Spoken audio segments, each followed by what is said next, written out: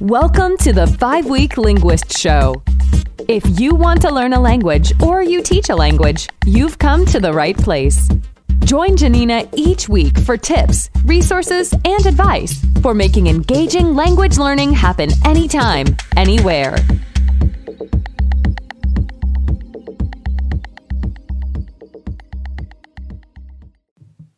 Welcome to the 5-Week Linguist Show. This week I want to share with you my amazing guest, Dr. Tamara Walker. She's doing some amazing work. She's a professor of history, published author. She's published numerous times in The Guardian, and she's got a couple of books coming out with, I believe, Crown next year. Brilliant woman, and who's doing amazing work in the world. And I'm just going to let the interview speak for itself. We're going to put some links. She talks about her foundation and the amazing work that she's doing and how we can help out. Again, thank you for listening. Welcome to the 5-Week Linguist Show. This week I have a guest who has some amazing projects going on and writing and books, and there's so much to talk about. This is Dr. Tamara Walker, yes? Yep. Okay, and can you tell us a little bit about yourself and your teaching? Sure. Yeah, so I am a professor of history. I teach Latin American history at the University of Toronto, and I also co-founded and co-direct a nonprofit called The Wandering Scholar, which is focused on making international education opportunities accessible to high school students from low-income backgrounds.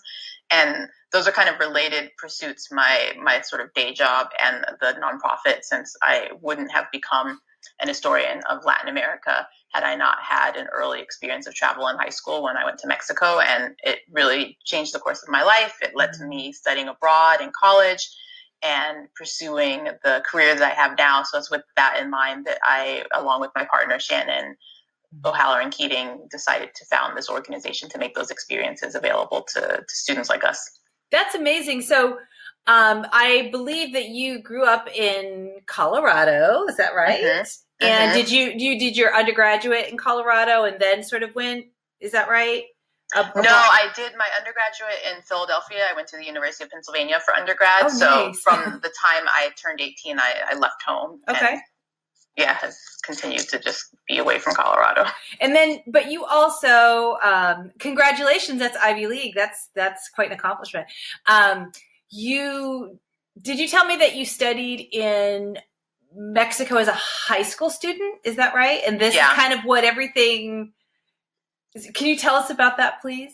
Yeah. So I went to this high school that had an interim program, is what they called it. Mm-hmm. And it was basically a way to spend spring break doing something productive or constructive. And so students had the chance to either work at a shelter, a homeless shelter, or a domestic violence shelter, to do different types of community service projects, to hone their interest in theater or the arts, or if they had taken language classes, to study overseas. And so my first year of the program, I was able to go to Mexico, and then I studied French the next year, basically, to be able to go on the class trip to Paris and to Lyon. So it was through this amazing program that my high school had offered, that had I not gone to that school and not gotten a scholarship to go to that school, never would have had those opportunities, because I started out at a public school in my neighborhood in Denver that didn't even have language classes, much less these kinds of programs. Really? Yeah, so it just was a completely different world, and a completely different world of opportunity. And I happened to be able to experience it and create the life that I have now because of it. So that was very much the idea behind The Wandering Scholar, just sort of recognizing that it's not for lack of ability or interest in these sorts of experiences, but for lack of opportunities, especially for low-income students who bring a lot to the experience, too. That was kind of the idea behind The Wandering Scholar, that we recognized that low-income students, many of whom are first-generation American, or who will be the first generation in their family to go to college, have a resilience and life experiences that only make cross-cultural exchanges richer, that they bring a perspective to their host countries that a lot of students from more privileged backgrounds don't have, that allow them to connect with people in their host cultures differently and on a deeper level. And so we're very much a scholarship program, right, that creates the financial conditions for students to travel. But part of the understanding is that they also bring something really impressive and powerful to the table. It's not like an act of charity that is making them have these experiences, but a recognition that they are the exact folks that need to be experiencing these trips and representing the U.S. when they travel. Can I ask, have you do you ever speak at any of the, I always come to everything with the lens of language, even though language and culture is completely linked. So those are a lot of the organizations that I have a lot to do with. Organizations like ACTFul and AATSP, where you have a lot of contact with teachers and people who would be basically huge fans of what you would be doing. I would have been a fan had I known about this before, kind of recently when I got a chance to read this excellent article that you wrote. I wouldn't have known about that. And I read all the news, everything that comes to me, because I'm really interested in that. And I think that most foreign language teachers are, we want to support this for so many kids. So. Yeah, that's such a good idea. And no, because we had, for our first couple of years, we've been around for 10 years at this point. And for the bulk of our life as an organization, we have had partners who kind of promote the work we do to students who come to them, the travel partners that we work with, Smithsonian Student Adventures, and Where There Be Dragons. And they already kind of have a built-in base of people who are interested in their programs. And usually what happens is that they send students our way who are interested in the programs but can't afford to participate in them. And we've done a little more and more each year of recruiting our own students and working with particular schools and particular cities. But we're still trying to kind of reach those students who are interested in foreign languages but might not think of travel as something that is in the cards for them, right? And convince them that that is something very much that they can take advantage of. And so that's such a great idea, just to reach out to the teachers that would be able to then put us in touch with the students who we want to apply to our program. You're an outstanding writer, and they do publications online, both, and that outreach to teachers. So, I'll send you some links to those organizations. What can you tell us about where some of the students have gone and what some of the projects have been? Yeah, so one of the components of our program is not just that we provide scholarships to students, but that we expect that they will create what we call documentation projects. And it's basically a research project that the student takes on in their host country, with the idea being that they treat their host country as a site of knowledge, right? And a place that can help them better understand a topic from history or a social issue or something related to food and culture that they're interested in. And so prior to their trip, during our pre-departure curriculum, we have the students kind of identify the topic that they're interested in and start to think about what they need to know, what they need to read, who they need to talk to in order to carry out their documentation project. Part of the idea for that too is that so much of the youth travel landscape is, or for a long time pre-COVID, was dominated by service travel, where students would take trips to communities where they would participate in community service projects, building playgrounds, schools, things like that, working in community centers and things of that nature. And, I have critiques of that model.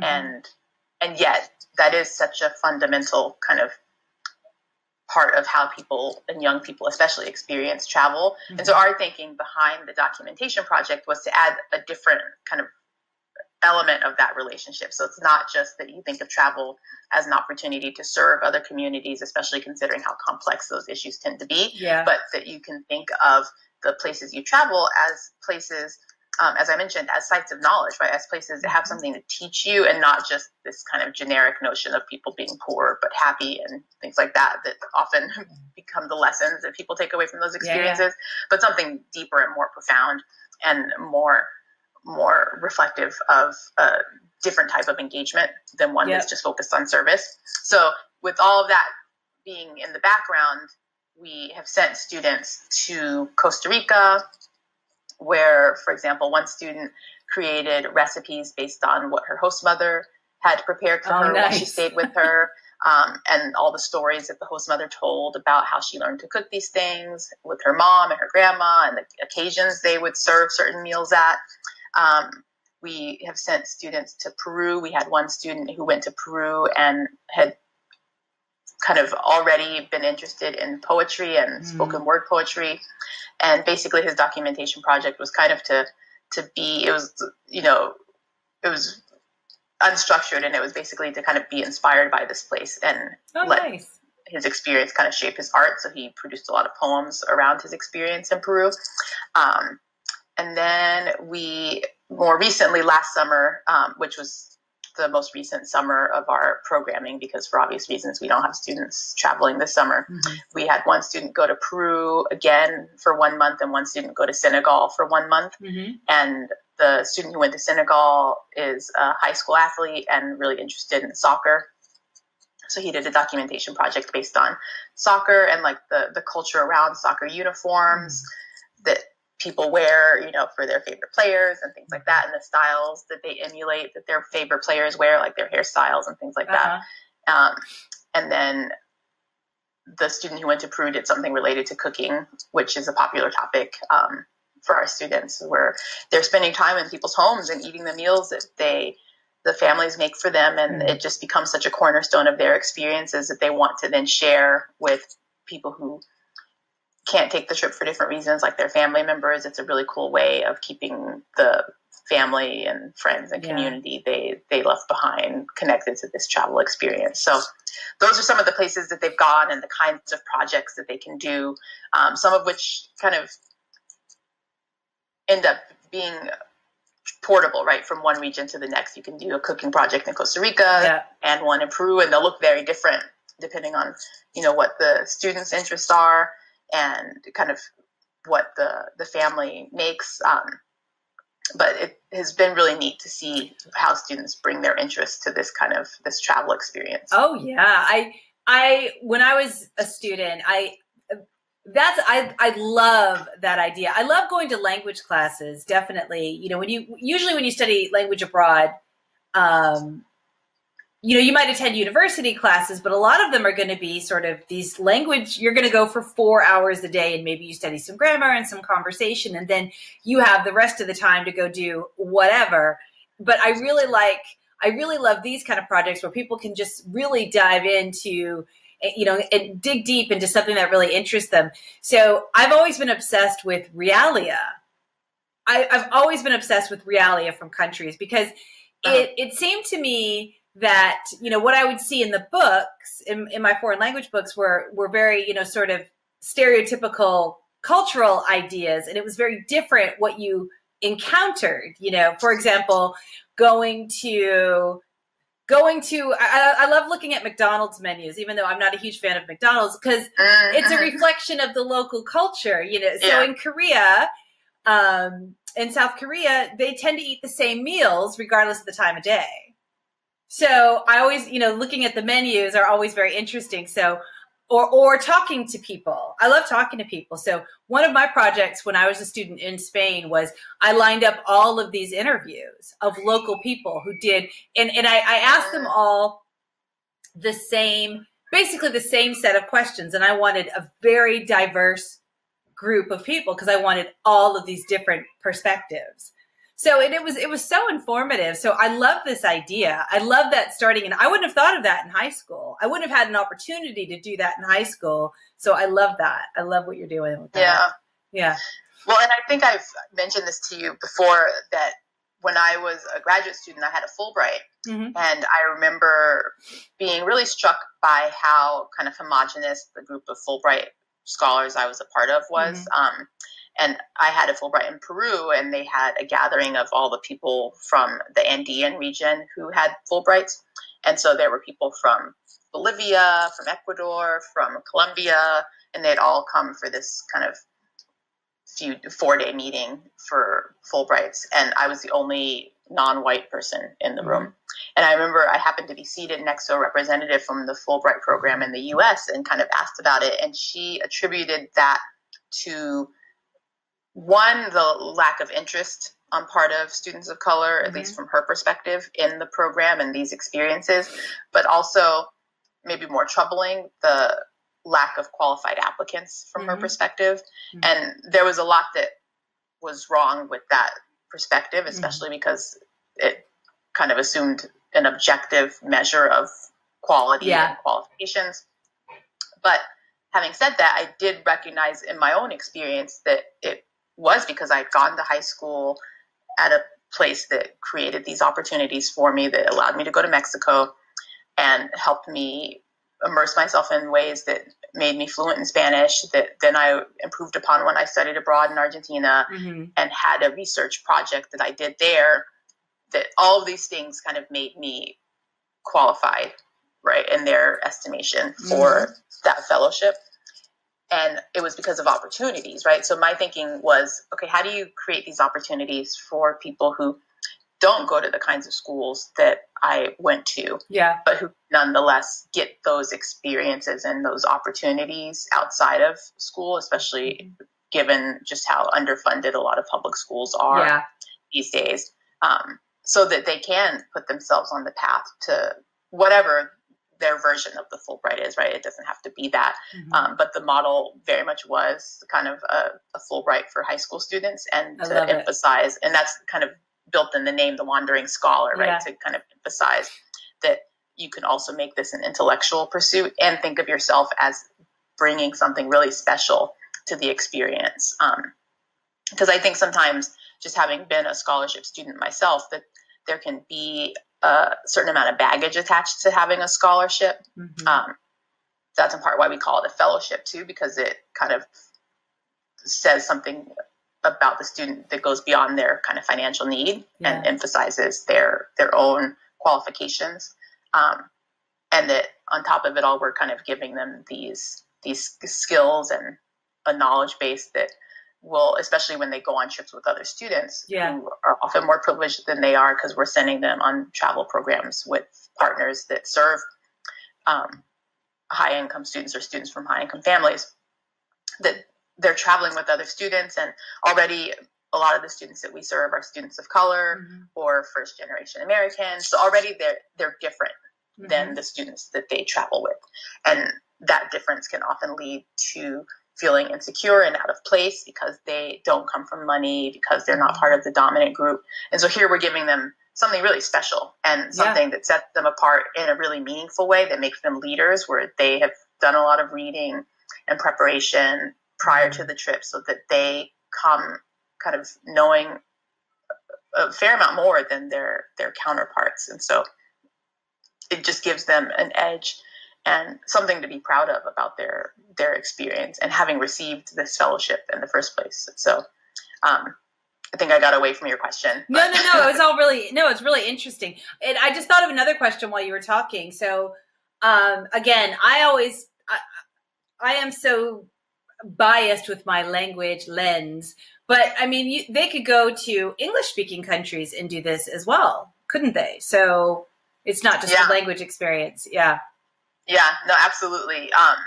Especially because the goal is to kind of better understand the culture and to learn something about the culture. And certainly there are English speaking countries around the world that have cultures that are very different than ours. And that is, that's really part of our goal, is to kind of help students understand that.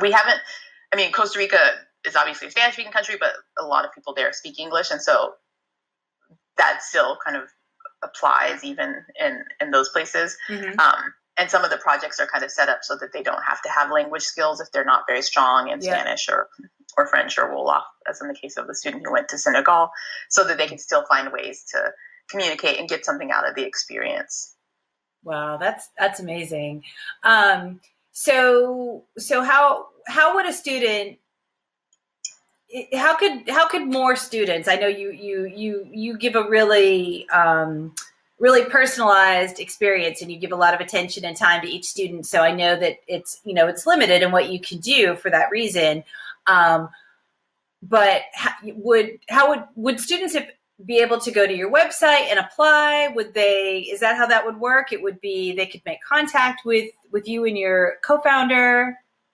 Yeah. So we, have a website. It's, www.thewanderingscholar.org. And we also have social media channels. We're on Instagram at The Wandering Scholar and Twitter at Wander Scholar. And we usually post the application for our summer program in December of the year before the program takes place. And we usually announce the recipients of our fellowships in March. We tend to accept just a small number of students given the amount of programming that we offer and the intensity of it. Mm-hmm. So usually it's between 2 and 5 fellows per summer. Mm-hmm. We're hoping to start serving more students, which is both the question of funding, but also kind of infrastructure, because we, in addition to providing this pre-departure programming to students, we also pair them with travel mentors mm-hmm. who are adults who have had similar experiences and similar kind of formative experiences mm-hmm. of travel in high school or in college, and who have in different ways incorporated travel into their own professional lives and personal lives, who can basically embody what a grown-up wandering scholar would look and sound like. So that means having volunteers to work with these students. So there's a lot of people involved in serving our wandering scholars.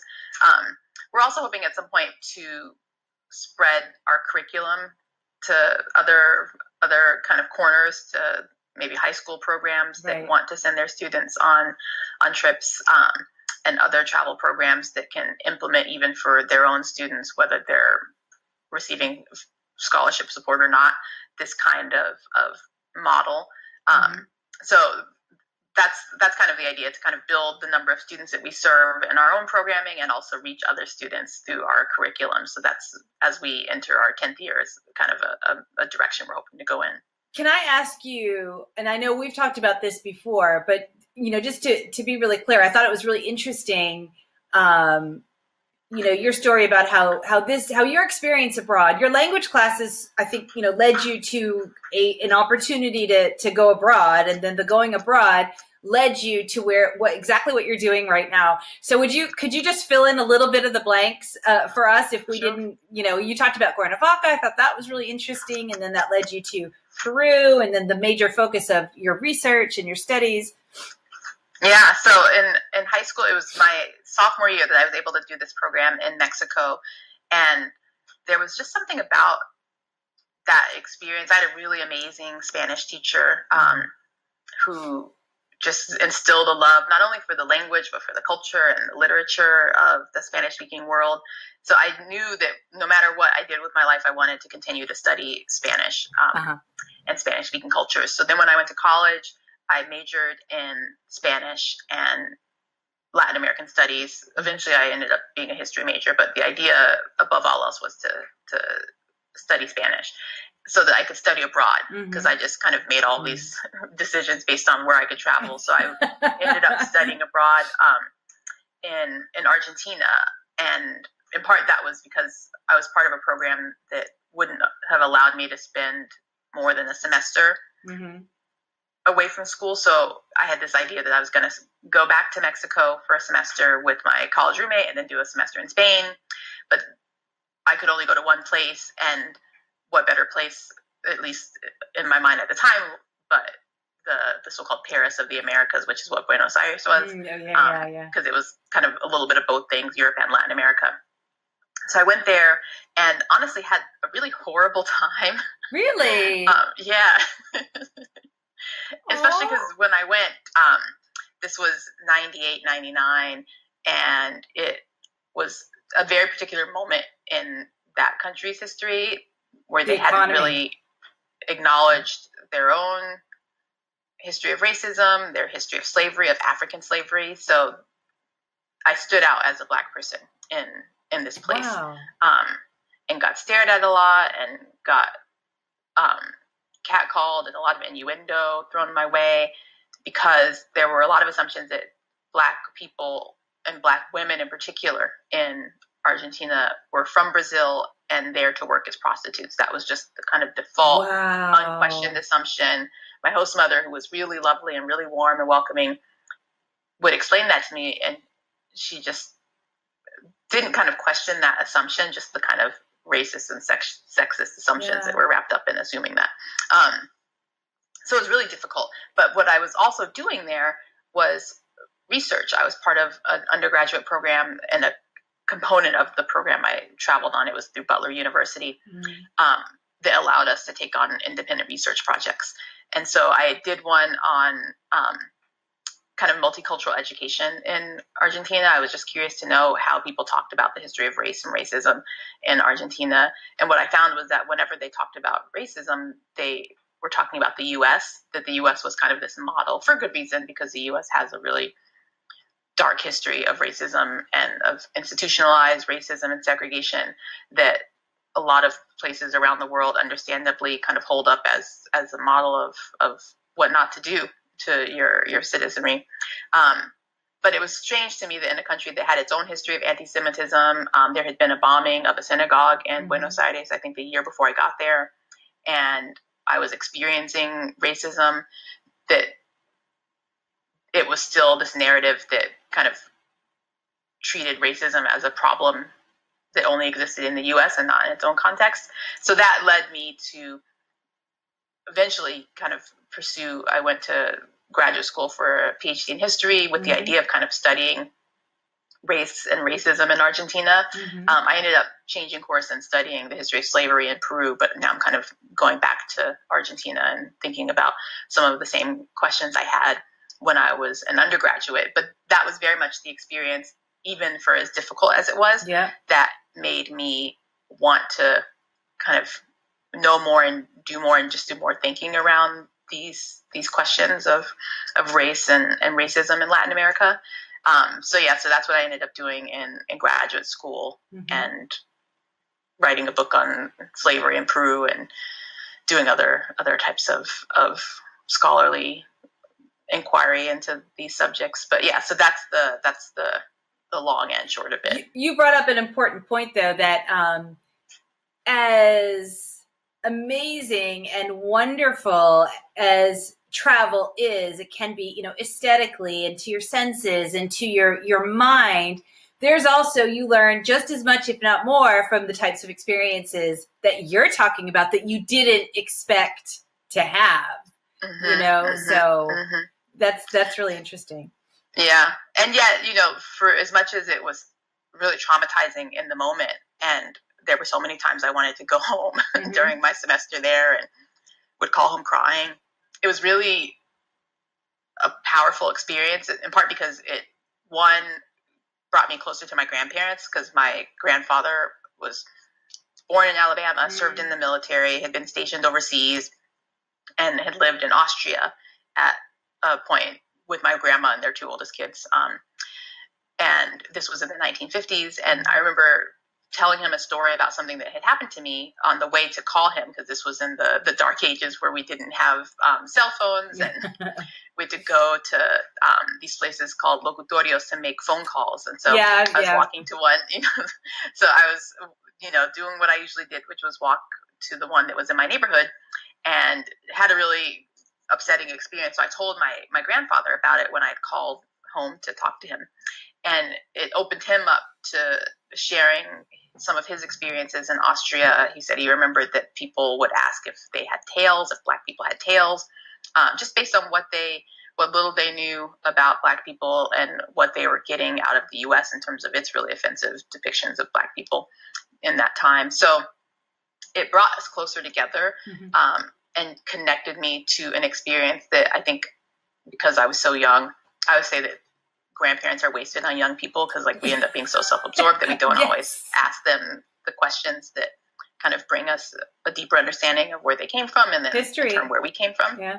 Right. So like there was so much about his life that I just didn't know, and still don't know. Right. Because he died when I was in graduate school. But in those moments, I really came to understand just what incredible experiences he had. Mm-hmm. And that was something he and I had in common. Right. Like he had traveled obviously because of his military career, and I was under very different and obviously more privileged circumstances in my travels, but it ended up being a really special part of our relationship, just being able to share our travel experiences together and ask him more about his life overseas. So in that sense, I don't regret any of what I went through. Yeah. And obviously, set me on the path to my career as well. Mm-hmm. And the kind of reading I do outside of my career. And I'm sure we'll get to this, but I am working on a book on the history of African Americans abroad. Yes. And that very much came out of those early experiences, my personal experiences, my conversations with my grandfather, the recognition that came that our experiences were part of a larger history and weren't just individual experiences, but more collective ones. So that's something that I don't think I would have had the same relationship to travel and the same kind of thought processes had it been a more pleasant experience. You don't wish bad things on yourself or on anyone, but so much came out of it that there's no way I would have done anything differently. That's so interesting. I think you're the first person I've ever heard say, I told you that my sort of bucket list trip, I wanted to go to, over to Colonia and to Buenos Aires. And it was, not the best Airbnb. And it was just like, this thing that I had wanted to do. And, the last I've had, just this, I can't believe this is actually going to happen. And of course it didn't. And, and I still feel very lucky with my circumstances and all of that, but it's just, wow, that's really, it's just not a perspective I would have. This is not what I would have imagined everyone else I know who has studied in Argentina. This is the first time I've heard a story like this. Yeah. And I think, it was a moment in time too. I went back to Argentina last summer and I had an incredible experience. And in part it was because I understood how different it was in summer 2019 than it was in summer 1999, in part because there have been there's a lot that's happening internally, but there's also been a lot of immigration from West Africa, from Senegal in particular. And there was already kind of a growing awareness on part of a lot of people there of their own history and need to kind of reckon with that history. Yep. So all of that kind of combined to mean that I didn't stand out nearly as much as I had before. Wasn't getting stared at in the same way. And, you're also a different person 20 years after you kind of experience something. So all of that just made for such a lovely experience. So, and again, I don't think I would have appreciated that place either. And like the place that it is now and that it was, last summer, had I not had the experience I had when I was in college. So all of that together has just kind of been meaningful. So for people who would like to, donate, contribute, mentor, we're going to put a link in the show notes so you can do that. So I think there'll be maybe 2 separate links. And so I know you have a donate URL. You told me about that. And then another one, just the general site. So if people are interested in maybe, know young people who would be interested in this kind of thing, or they could, perhaps contribute through mentorship or, okay. Yeah, absolutely. And I was just going to add to that, the mentorship angle, because I know that especially in our current moment, people have a lot of financial concerns and worries, and no one can travel anyway. So it's hard to get people too enthusiastic about contributing to an organization that's focused on travel. But we do very much believe in our mission and have over the past 10 years really served students in ways that have changed the course of their lives. We've had students go on to study abroad in India and Hong Kong and Israel, and major in Arabic and other fields, go on to graduate study. And we know, and they've told us how essential this experience was to setting the course of their lives. And these are the exact people we want traveling and representing the U.S. And the best of who we are and staying engaged. So no amount is too small and too meaningless for the work that we do. But also, aside from financial support, we always are looking for mentors to work with our students, especially people who hear the name The Wandering Scholar and hear what we do and connect it to their own early experiences. Those are the best mentors, because those are people who will be able to show our students exactly what can come of their experience in high school, because they're the kind of 20 years later version of, or even 10, 15 years later, right? We also welcome younger mentors who are early career and fresh out of college. But it's just a really meaningful part of the work that we do is to connect our students to adults who can show them what to do with this experience after they have it. And before they have it, right? How best to take advantage of it, how to prepare for it, what to buy a host family as a gift, things like that. So we also welcome, and I'll include the link so that you can put that in the episode notes, because I think that's a really fun arena to be involved in, and doesn't cost anything but time. Yeah. Excellent. Thank you. Okay. So your books, I want to hear all about, this is so exciting. You've got 2 exciting book projects. One is coming out sooner than the other, of course. Could you talk about that, please? Yeah. So one is purely academic, and it was the reason I went to Argentina last summer, because I'm doing a book on race, gender, and visual culture in Latin America, just depictions of people of African descent in art from the colonial period to the present day. So Argentina is one of the case studies I use for that book. But the travel book that I'm working on is called The Global Green Book. It's going to be published by Crown. And it's basically a character-driven narrative history of African Americans living and working abroad over the course of the past 100 years, basically starting with figures that are familiar to us, like Josephine Baker when she was in Paris in the 1920s, to people who are lesser known, but who had really meaningful, powerful experiences at different points in their personal history and in U.S. history that are really illustrative of important kind of trends and phenomena. So each chapter is about a particular person, a place in the world, and a decade of the 20th and 21st century. And that, it's an extensively researched book, so it requires time in archives and overseas that has kind of been put on hold with because all of COVID. Yeah, so it'll come out a little later than I hoped, but it's still very much a fun project to take on, to just spotlight people and experiences that we don't talk enough about, but that are a big part of not just African American, but even U.S. history, right? That it says a lot about the U.S. that so many people felt the need and the call to leave the U.S. at different points. And so this green guide, so you told me about it. So it's places that are essentially identified, a collection of, people would say, this is a good place, this is a safe place, this is a good place to stay, from all over the world, right? That they put this together? Right. So the title of the Global Green Book is kind of a play on the Green Book, which was a collection of guides, as you mentioned, that dated back to the 1930s, when a man named Joseph Green he was a mail carrier and had spent time traveling and having really traumatic experiences of traveling within the U.S., where he was pulling up to hotels that would turn him away because he was Black, or road stops, rest stops, restaurants, things of that nature. So what he did was collect a list of places where Black motorists, it was called the Negro Motorist Green Book, where Black motorists driving around the U.S. would be able to consult and know that they would be welcome at these hotels and restaurants and rest stops. And the reason I kind of append the global to it is, one, a nod to the history of the Green Book guides, because beginning in the 1950s, the Global Green Book, the Green Book would focus on international destinations.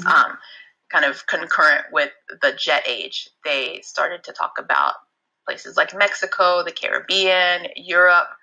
So there had always been, at least in the kind of the life of this Green Book and in the history of African American travelers, a global bent. And so what the title of my book does is kind of acknowledge that history, both within the Green Book itself and within the African American kind of traveling tradition, that it wasn't just confined to the U.S., that it was always kind of focused outward, for reasons that we can imagine, right? Mm-hmm. That people were seeking opportunities overseas that they couldn't find in the U.S., seeking comforts and freedoms and dignity that they couldn't find in the mm-hmm. U.S. So it's meant to kind of capture all of those things. Wow, so interesting. Thank you so much. This has been so informative. Thank you. I'm so excited to read your book, by the way. I can't wait to sometime next year, right? You know, I know all the dates, everything has been, this pandemic is really, everything seems to be up in the air right now. So yeah. So I guess if we're lucky, late 2021, but most likely early 2022. But I'll be happy to come back and chat with you when Excellent. It comes out. Yes. Please do. Thank you so much, Tamara. My pleasure. Thank you for listening to the 5-Week Linguist Show with Janina Klimas. Join us each week here and visit us at reallifelanguage.com/reallifelanguageblog for more resources for learning and teaching languages.